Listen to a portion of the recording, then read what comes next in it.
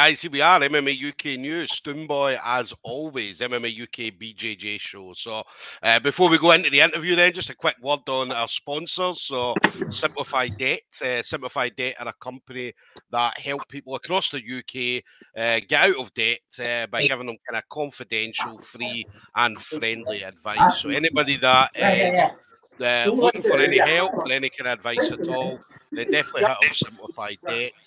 We'll put their number and their website across the bottom of the screen. So feel free to hit these guys up anytime. Now, my next guest, we were going to be talking about Grapple Wars, but unfortunately, opponent had to pull out. So obviously, wish his opponent well. So Jordan Kirk, as I said, all the best. As I said, we hope all's well, and we'll see you on the mat soon. So Ryan Graham, the Gloucester grappler.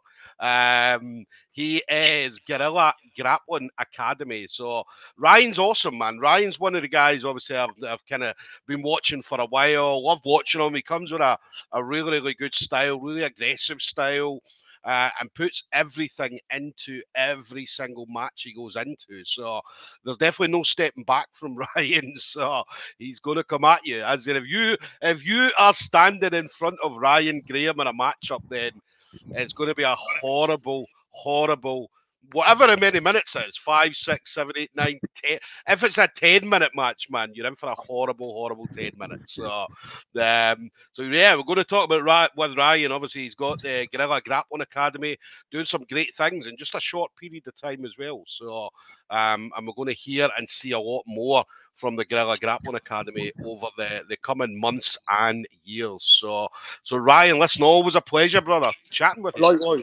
Likewise, mate. Always good to sit down and have a chat with you, my man. Always good. Yeah. Always. How you been anyway? Yeah, how you been anyway? I mean, obviously, a lot of changes since the last time me and you spoke. Oh, massively, mate. What changes could happen have happened.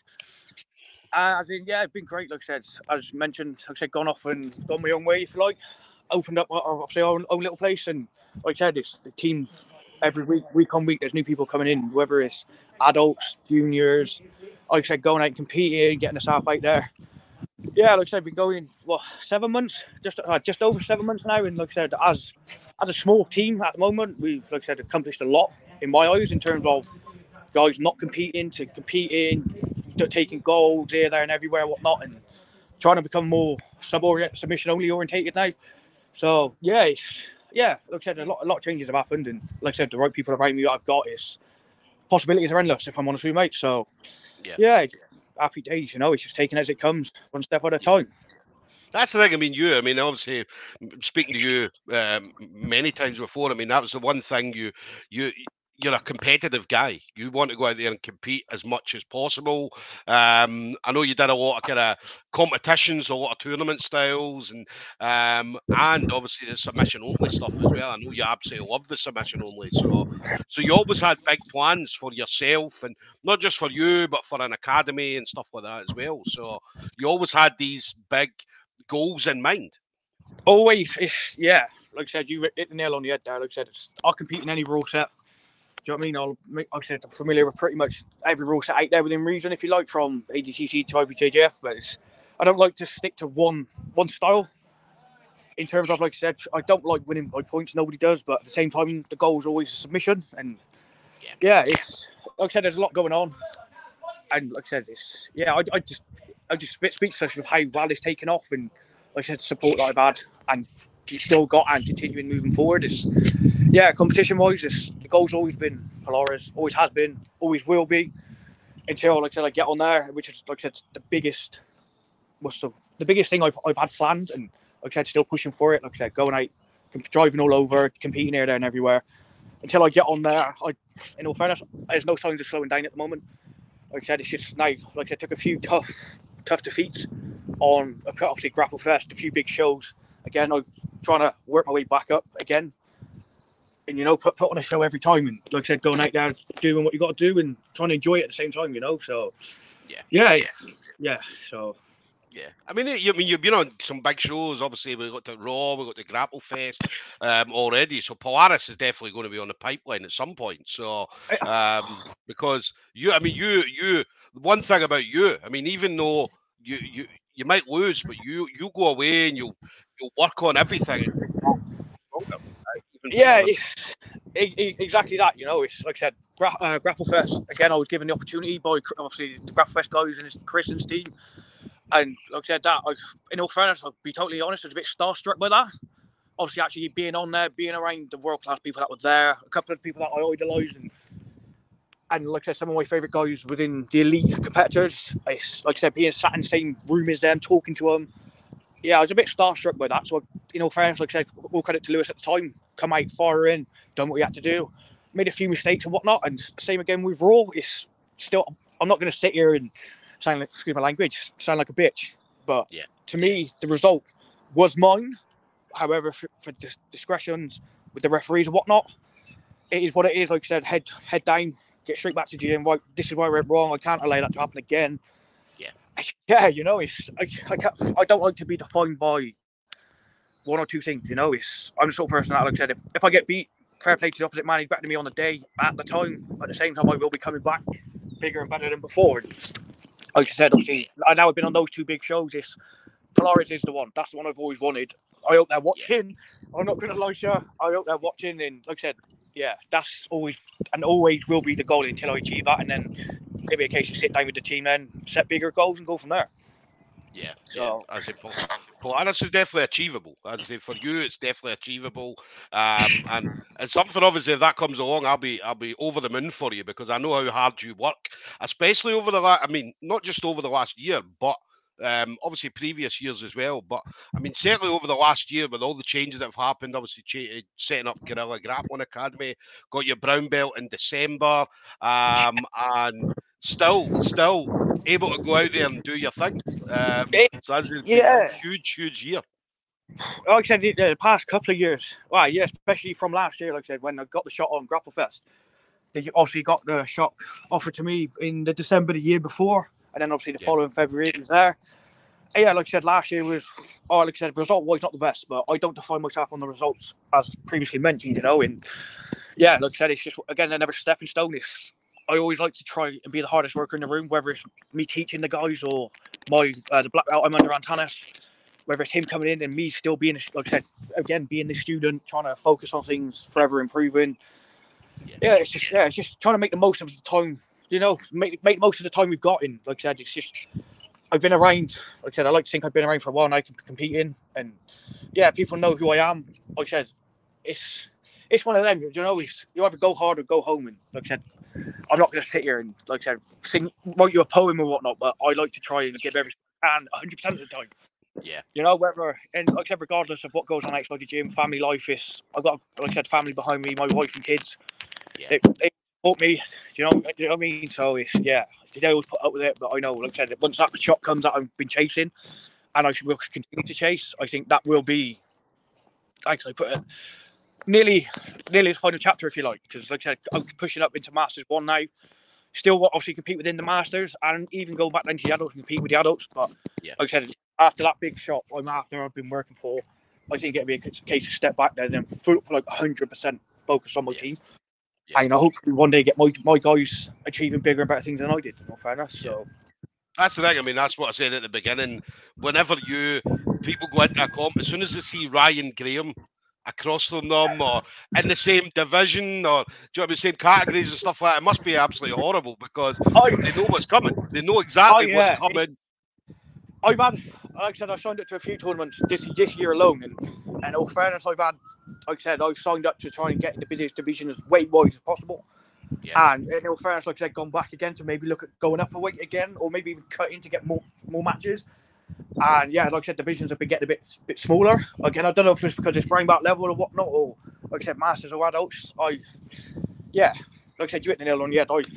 I come with one goal in mind, same as everybody else, you know. And it's just a case of, like I said, best foot forward. And yeah, like I said, when I'm in there, they know it's not going to be easy. Oh, I like to think they don't, in all fairness. Hence, not being funny, I'm the sort of person, as you know, I'll have a go with anybody. I'll dance with anybody. Yeah. You know what I mean? Belts, names, don't bother me. It's just, at the end of the day, if you're better within that time limit, then I'll shake your hand. Happy days if you're not. But happy days, I get the win and off I go, like, you know. But yeah, I like to think every division I go into it puts them on edge, if you like. You know, that's what I like to think, and that's the mindset I go in with it. And yeah, it's just happy. You know, it's go in there, kill, be killed if you like. You know, by sounding a bit too stereotypical if you like. So. Listen, they know it's going to be a tough day. As soon as they see you coming in, it's like, because there's quite a few people, you know yourself. I mean, you've probably walked in and thought, maybe a person that's in your division and thought, shit, I'm up against this guy, right? And as it must be the same for other people walking in and be like, fuck, it's going to be a tough day. I definitely, mate. Again, signed up to a few divisions and I think, shit, do I really want to do this? Just because, you know, you get your average competitors and whatnot, and then you get the elite or the well-known people. Like I said, Jordan Kirk, I know he's been on the wrong end of a few high-level names. Yeah. And again, he's doing exactly the same, working his way back into it and whatnot. And again, like I said, as soon as Grapple Wars offered me Jordan, I jumped at it because again, it's somebody that would, with that sort of profile, it would get me excited. I wouldn't necessarily be on edge thinking, oh shit, here we go. This sort of thing it would get me excited and bring the best out. But it's again, I don't want to be too stereotypical. You know, I know people this, that, and the other, but I like to think I'm a bit different than everybody else. You know, I like to be different. Yeah, like I said, the divisions sit up, take notice, because in all fairness, like I said, I can cover full weight divisions. I'm happy with that and whatnot. And at the moment, I feel physically the best of what I am at the moment, and hopefully, I can prove that in the next couple of weeks, going to the English Open No-Gi Pro qualifiers. You know, and like I said, hopefully get that spot, get that spot against the pros in there. And like I said, you never know, coming up against some of the guys that have signed up for that, and the guys in those pro divisions on that Saturday is. Again, there's, like I said, some really good level names in there that I wouldn't have even dreamt about competing against. But at the same time, it's without competing against that, how are we going to get better? And even if I was to, I know I shouldn't say it, but survive against them, anything more than that would be a bonus, just purely because they can train full time, and do you know what I mean? They 2-3 times a day look after themselves, keep themselves in the best shape possible. Right, nothing I have to worry about, like I said, whereas I got wife and kids, a full-time job, plus the gym now, the team now, so it's, do you know what I mean, making the most of what I can when I can. Yeah. But, it's more excitement more than anything. Like I said, plans for the rest of the year. Yeah, just excited. I'm not a very patient person, if I'm honest with you. And just want to get it, wish it, hurry up and come past and get it going. And let's rock and roll, you know. So. What about the team? What about the team? Obviously, you got the team there, Guerrilla Grappling Academy. That's an awesome place. Anybody that's in the area, definitely hit Ryan up for some training. But tell us about the team. Obviously, anybody coming through that we need to watch out for? Oh, definitely. I've got a couple of guys, like I said, a couple of blue belts and a purple belt, whatnot. And like I said, if you're passing through the Gloucester area, we're spoiled for choice within the Gloucester area. So we're not the biggest team because we haven't, like I said, we've been going just coming up 7 months. We're not the biggest team.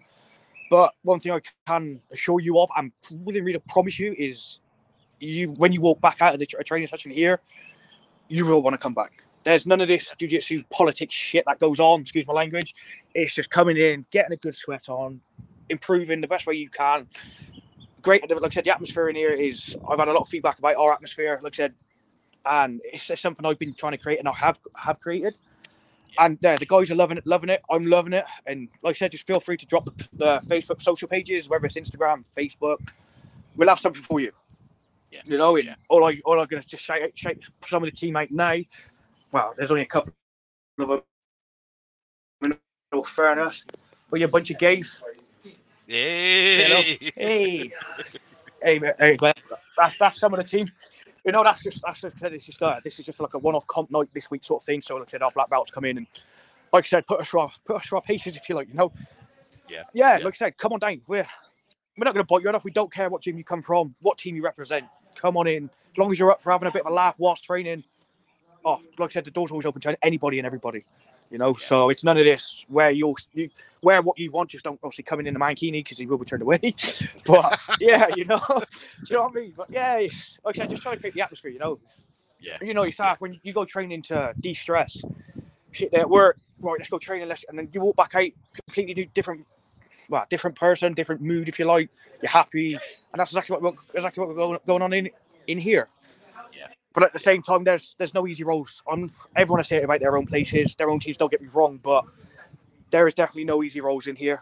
Whether it's with me, all my guys from white all the way to purple, there's no easy roles. You are going to come in, and you will have a challenge put in front of you, if you like, you know. So That's yeah, what like I said, cheap, cheerful, absolute buzzing environment, cracking environment.